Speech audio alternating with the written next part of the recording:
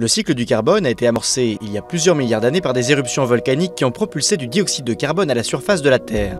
L'atmosphère primitive de la planète était ainsi principalement composée de CO2, dont la majeure partie a été piégée depuis par les océans, les terres et les organismes vivants. Aujourd'hui, le cycle du carbone suit des rythmes divers.